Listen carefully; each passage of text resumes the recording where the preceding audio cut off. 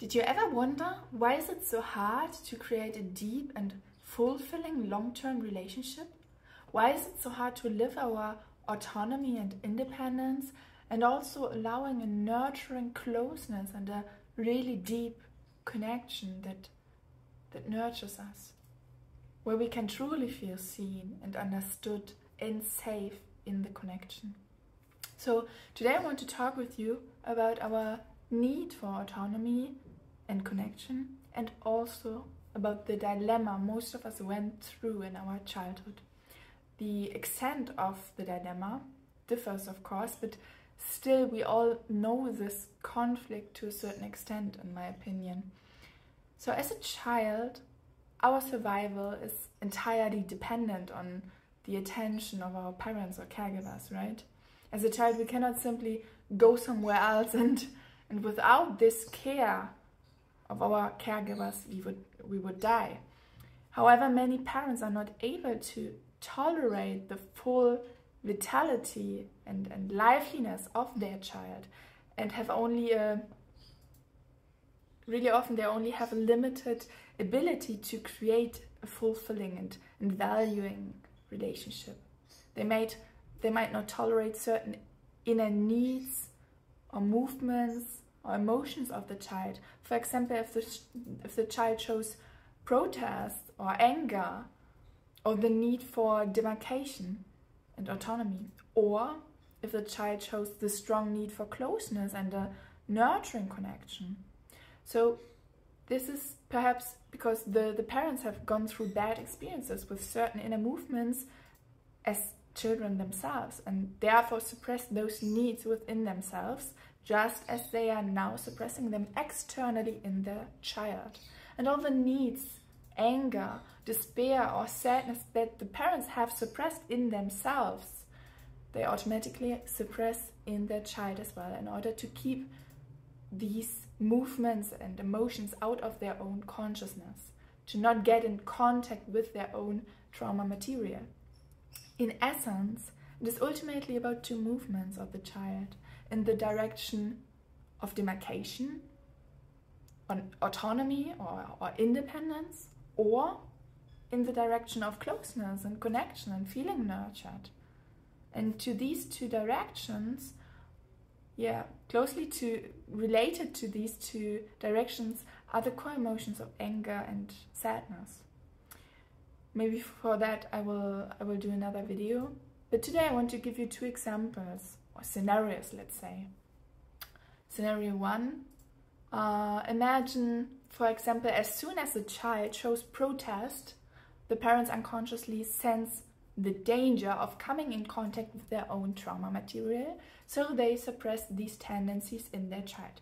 They fend the child off with certain emotions, the child with certain emotions and needs, they fend it off.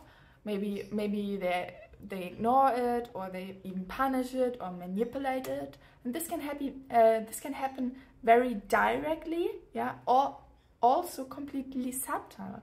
And it means that the child cannot live this part of him or herself and has no space in contact with the parents to express certain emotions or needs or boundaries.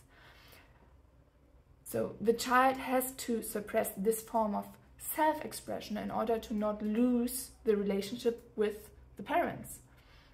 However, this places an extreme stress on the young child's body system, on the complete child, because the child doesn't experience a loving environment and connection, which is essential for its development and stability. Ultimately, the consequences are similar processes as in shock trauma, but over a longer period of time and during the development phase of the nervous system. And through these kind of experiences, the child basically becomes its traumatizing environment internally. So the experience of stress and threats in contact with parents often leads to a distorted development, because certain aspects of connection get linked to stress or even danger in the child's nervous system. Nevertheless, these living impulses in the child have not simply disappeared, but they find their expression in a distorted way in order to deal with this dilemma somehow. We have found, we all have found individual, let's say, emergency solutions for this dilemma that we usually, these solutions usually we maintain throughout our lives.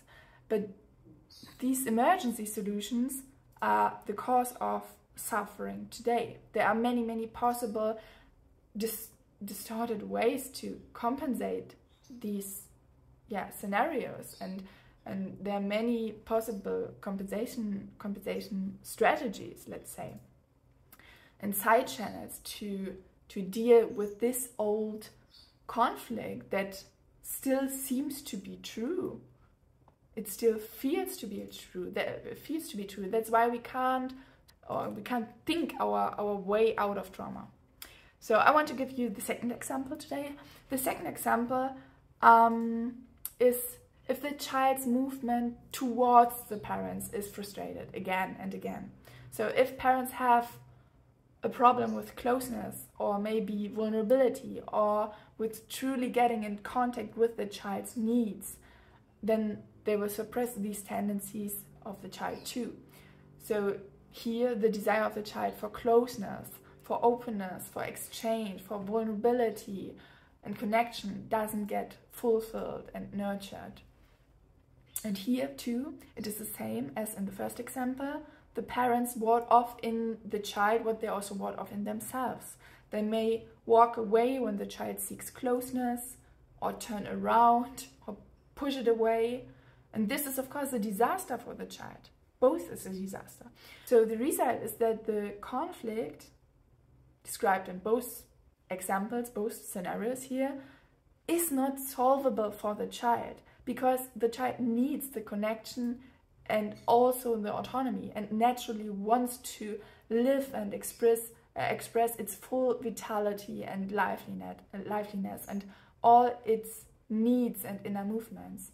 But a young child cannot afford to question the behavior of his or her parents, because realizing that the parents are not that loving and that there's actually no hope for a change would overwhelm the system, because the physical survival of the child, of course, is dependent on the parents. So thank you very much for watching this video. Now I want to ask you, how do you feel about that topic? What did you experience?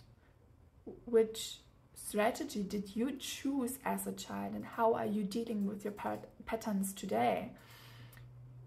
Let me know in the comments, or it's also possible to write me a private message.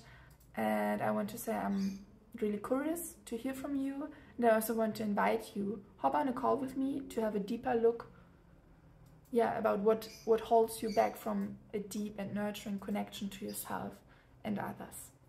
Thank you for watching, and now I wish you an amazing day. Thanks.